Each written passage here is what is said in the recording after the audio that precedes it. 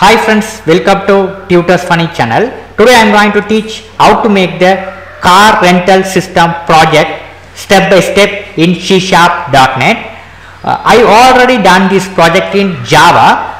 There are many students who ask me that to do in C#, so that I am planning to do this project in C#.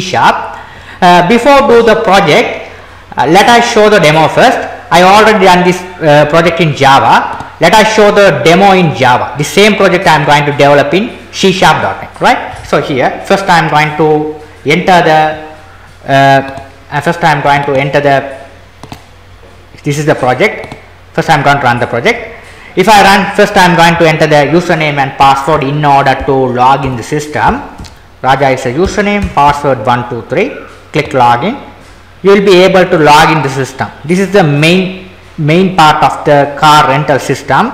This is the first button. We will be able to register the car. Okay. Now here, if you click this button, here you will be able to register the car. Here number should be auto generated. You no need to enter the car number. It should be auto generated. These are the car currently we have registered. Now if I want to register the new car, go here. There will be a make. Here we have to enter the make. I just enter as Honda model. You can enter any model, right? Shift or fit, any model you can enter. I just enter as a dummy text like this. Here, yes, we have to available. Yes, click it. Here, successfully saved. If you click OK, data should be saved itself in the table here, right? You can check the data, right? If you want to edit the car, you select the car which you want to edit. You select here. If you want to select this car, you want to edit, you have to write here something like that. Shift or you have to write shift. Click edit button. Car record updated. Right here, you will be able to see the record. Okay, here, right? Perfect, right? Now what I am going to do is here. These are the things you have to do in the car registration. After that, there will be another module available, customer. Click on this customer. The customer number will be auto generated. Here you will be able to register the customer here, right? Okay, customer name, address, mobile and everything, right? Now I am going to enter a customer name as a John. You have to add Peter. Address something like that. Mobile number I am going to something like that, right? Click OK. Customer I registered successfully. It's display the table itself here. Now I am going to rent a car for the customer. So here first, before rent a car, you have to check whether the car is available or not, right? So the A003, this car is available. No, it's not available, right? A004, this car also currently not available, right? 5 also not available. 6 also, 6 available, right? 5 also not available here. 6 also available. 7 available. 8 also available, right? Now I am going to book the car as a 7. Which customer you are going to rent a car? You have to enter the customer ID here. 006 is a newly created customer ID. Press enter key. The relevant customer name should be displayed here. You will be able to see the relevant customer name. Here I am going to include the rental fee 5,000. Select the date. Which date you are going to issue that car to him? This today date. You have to hand over the car. Due date you have to give as a 15. One day we have to give, right, for the rent, right? So here click OK. Successfully saved. Now you can check here. Here again go here. We have to check the car. 7 here it's not available. 6 it's available. 8 also available, right? Other cars are not available, right? Now after that, after 1 day passed, you have to hand over the car, right? Here there will be the fine, right? If the customer not hand over the car on time, they have to pay additional fine fee, right, for the day, right? Each day the fine should be calculated 100, right? It should be calculated as 100, right? So here, if the customer hand over the car, so here imagine today itself they hand over the car. This customer, sorry, car ID is what's the car ID? We have to return the car. Enter. This is the car. Right. A0007. Right. Now here, go here. A007. Press enter key. update is no update, right? Today here it's no update, no find.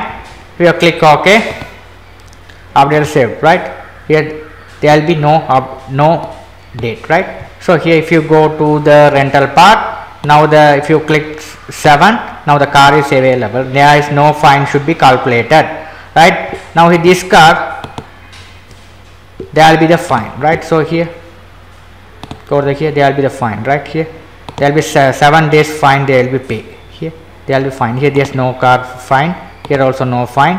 So this how we have to calculate the fine. Now this final car is no fine, right? Here if the update is exceed, here you have to pay 100 rupees for fine, here, right? Here is updated, right? Okay, this kind of simple system how to do step by step I will be doing C#, right? Let's go to the Visual Studio. I open the Visual Studio here, right? I am using Visual Studio 13. You will be using the latest version of Visual Studio, right? So what I am going to do is now I just close the NetBeans. Now here first go to the file, new project. I am going to create the new project, right? Here first select C# Windows application. Here you have to give the project name as car rental, right? Click OK. Now here your new project has been created successfully. This is a blank form. Here first what I am going to do is here I have to increase the form little bit, look like this. This is the login form I am going to make. So select the form, right click, properties. This is the property window. We have to make the change of this form. First what I am going to do is here very first what I am going to do is here start position, right? Here when you run this project, it is running default location of the window. Okay, here see that it is defaultly is run at here, it's default to run here. It is not an efficient way to do the program. When the form is run, it should be at running at the center, right? So how to do the task is go to the properties, start position, Windows default location, it's default is selected. You have to change it as a screen center, right? You have to make the option screen center, and again you can start here, it's automatically display at the center of the screen, right? Perfect, right? After that we have to do the stuff, right? First what I am going to go to the toolbox. First I am going to drag one group box here. You have to drag on the form. After that we need 2 labels and 2 text boxes. We need 2 text boxes and 2 buttons, right? Okay, we get all the stuff, right? Right. Now first what I am going to see, increase the group box size like this, right?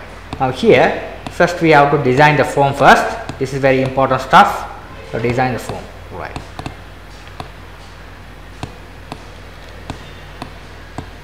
Okay, perfect.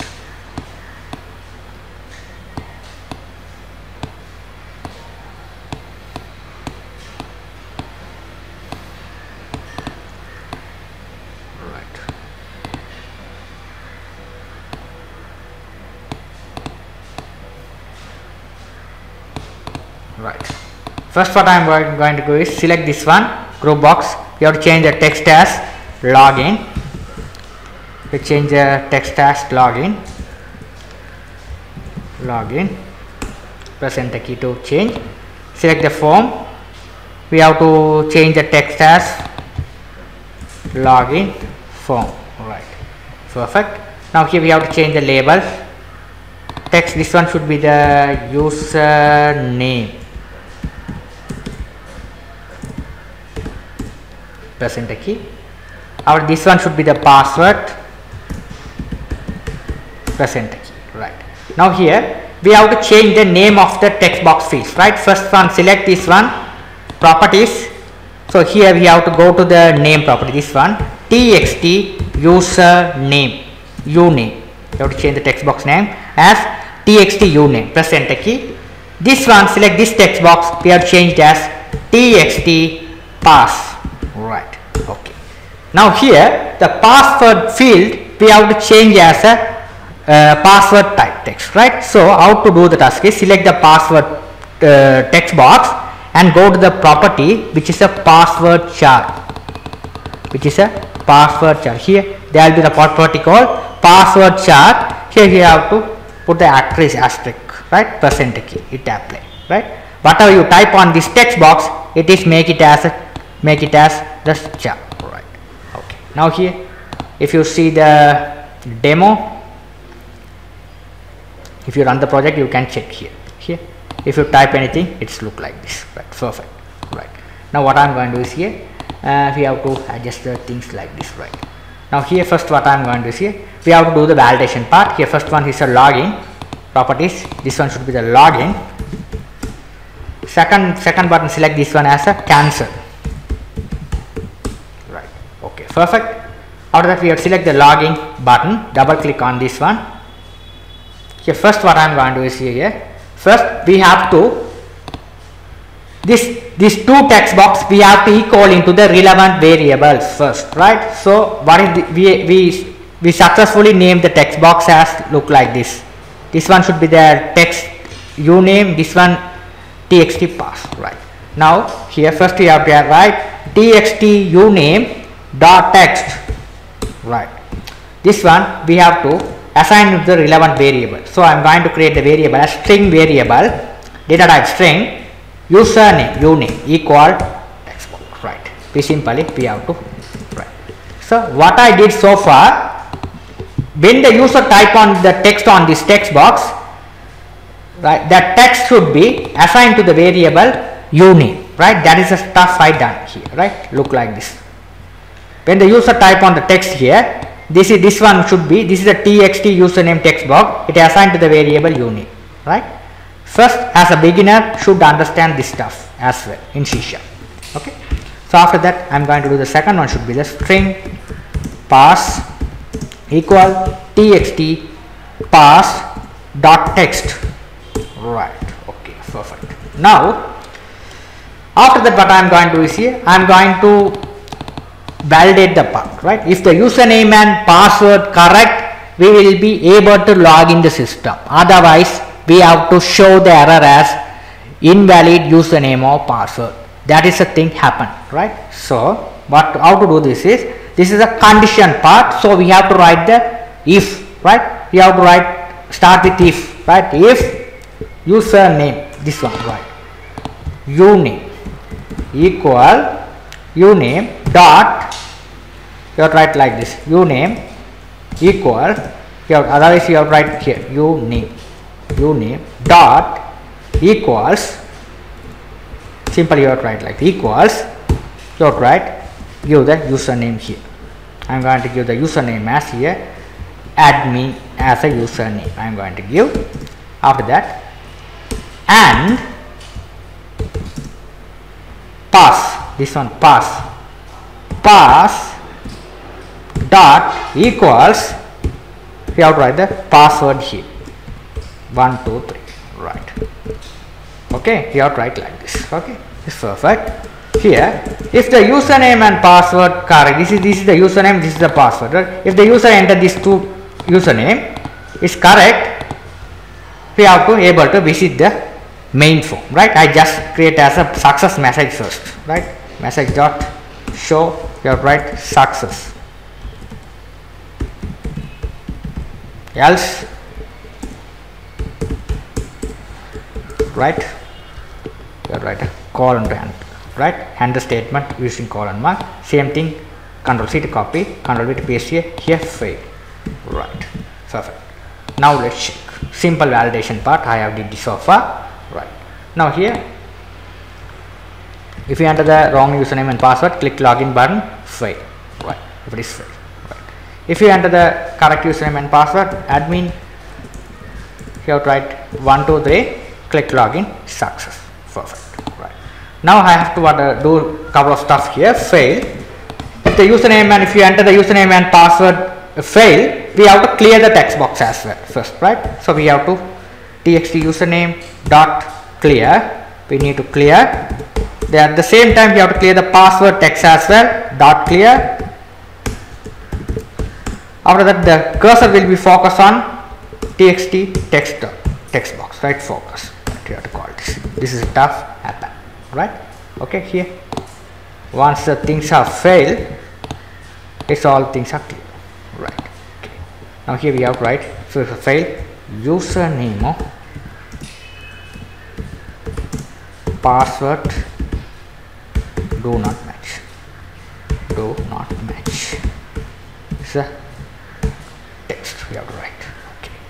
Now here, if the username and password match, instead of display the success message, we have to visit the main form. So how to do the task is, go to the project at the menu bar, add Windows form. I am going to add the another Windows form here. Select the Windows form type. Here we have to change the name as main. Main.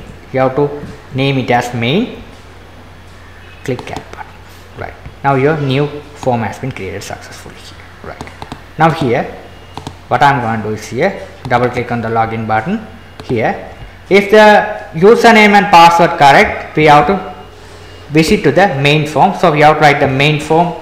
Main. What is the name here? You have to write main. You have to create the object. Whatever name you can give here. I give as a object name as same equal new main. Right. After that, this dot hide. This dot hide mean we have to hide the current form. Current form mean which the current form? Login form you have to hide. We have to visit the main form m.show.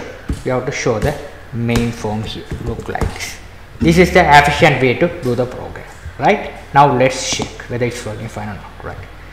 Now I am going to log the system as admin 1 2 3.